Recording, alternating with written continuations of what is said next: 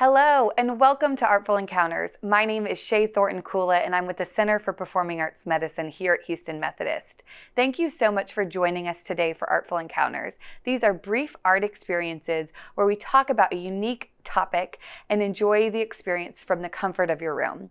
Today's topic I'm very excited about. We're going to be thinking about perception and how perception can be utilized in the arts. So for our presentation, Perception, Mistaken Identity, and/or Historic Catfish, let's get started by thinking about what perception actually means. Perception is not necessarily reality. Perception can be defined as our recognition and interpretation of sensory information, what we see and how we take that in. Perception also includes how we then respond to that information. We can think of perception as a process where we start by taking in information from our environment and then we use that information to interact with our environment. So here's a little comic on the screen, right? What do you see? One sees a 6, one sees a 9. We've all had experiences like this. Maybe you saw the 6, maybe you saw the 9. An opportunity presented itself where one thing happened and two different people saw it. And the way they saw it, how they perceived that information, then directly impacted what they did next. So now that we are clear on perception, I want to take us back in time. So we go from this sweet little comic to England, okay? Perception before the advent of photography. On the screen here, you'll see work from one of my favorite artists, Hans Holbein. Hans Holbein was born somewhere between 1497 and 1498 and died in 1543. He was a German painter, a draftsman, a designer, and he was renowned for his precise renderings in his drawings. So the way that he saw the world, he made sure that his drawings were incredibly accurate, right? That was his main skill. Around 1533, Holbein was already starting to paint court personalities, and about 4 years after that, he officially entered the service of King Henry VIII of England. Now we'll talk about King Henry VIII in a little bit, but between 1533 and 1543, when he died of the plague, it is believed that he executed approximately 150 portraits. So what is unique when we look at Holbein's art is that he made a significant impact in the taste of the court, right? What was seen as beautiful, what was seen as less than, and also because he's renowned for his realism. When we, as people today, look back at this time in history, these are the images that we see. So this is how we believe these people existed. So a little exercise. We are going to look at an image right here. Anne of Cleves. I'm going to give you a minute and I'll go quiet, and I want you to answer these 4 questions. You can either write them down, put them in your notes section on your phone, or just think about it. The first is, what do you see?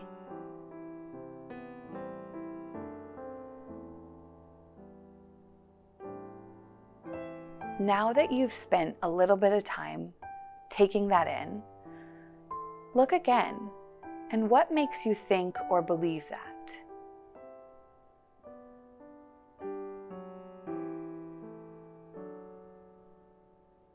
So we've been looking at this image a few seconds now, right? Is there anything new that you notice? Maybe that you didn't see at the beginning.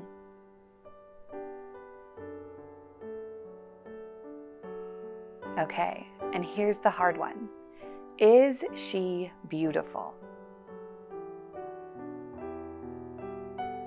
So I want you to take in those answers, what you originally perceived, as I tell you a little story about the woman that you see in front of you. So going back to King Henry VIII, he had recently lost his 3rd wife. King Henry VIII was known for being married to Catherine of Aragon, who he then divorced. Then he moved to Anne Boleyn, who he beheaded. Then he moved to Jane Seymour. Jane Seymour was believed to be the true love of his life. Jane had given him a son, but now he needed to secure his dynasty with another. Only problem here is that Jane Seymour had passed away in childbirth. So he had to look further. Now the problem here is when you're the monarch, you can't necessarily go traveling around Europe to find your new bride. Hans Holbein went to Germany, he made this incredible portrait and sent it back to King Henry. And what he perceived from this image is that she was incredibly beautiful. She was regal, she was pure. He was very interested in making this young woman his next bride. Now, let's talk about perception. Anne travels from Germany all the way to England. She doesn't speak the language. She doesn't necessarily know what's going on. She's heard about his previous wives, so her perception of King Henry VIII wasn't necessarily glowing. When she was on her way to London, Anne was surprised by a group of masked men led by a tall, burly, middle-aged man who tried to kiss her. Anne, absolutely unused to this behavior, had no idea what was going on, pushed him away in bewilderment and embarrassment. She had actually rejected Henry himself, who was not impressed by her lack of sophistication. See, King Henry VIII believed that true love could conquer anything, and that she was going to see through this mask and just automatically know that this was to be her beloved. According to this tradition, the would-be bride would absolutely fall in love at first sight and swoon into the arms. However, from Anne's perspective, she had no idea. Now, this kind of lack of understanding, the miscommunication here, the perceptions that didn't match up, set off a very low series of events. King Henry VIII said Anne was absolutely, he would never want to marry her. He ended up marrying her, tried to consummate the marriage for 4 days before he absolutely quit, and eventually divorced Anne of Cleves after just a few months. She probably spared herself with that. So let's look at the perception here of King Henry VIII, right? So here's another Hans Holbein image. I'm going to go quiet for a little bit, and we are going to answer these 4 questions. Take a moment,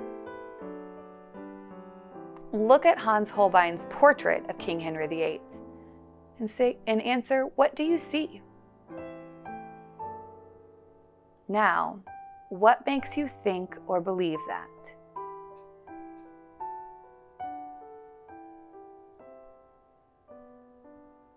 Is there anything new that you notice now? And my kicker, is he beautiful?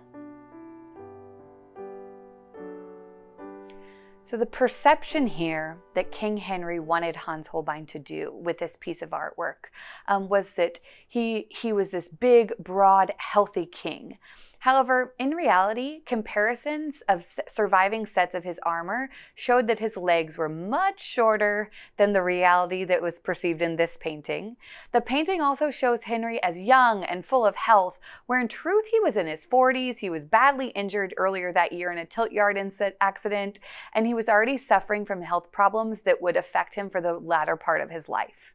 So while King Henry used perception and used Hans Holbein to try to figure out, what was next for him, he also wanted to distort that perception for everyone else, utilizing things like costume, right? So the width of his shoulders, how he was standing, the jewels on him to make other people perceive him as strong, to everything from enhancing height, changing colors around, really making him look in his prime when he might not have actually been there.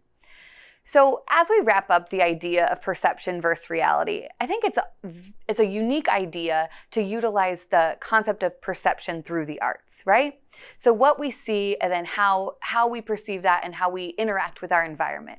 Next time that you're in the hospital, maybe you see some of the artwork on the walls, whether you're scrolling through a gallery online or you go visit an arts institution, I encourage you to look and think about what you're perceiving and what the reality of that situation was. Thank you so much for joining us for Artful Encounters. We appreciate your time and hope that you've learned something new or possibly are going to experience something or perceive something to be different. Have a wonderful rest of your day. Signing off from the Center for Performing Arts Medicine.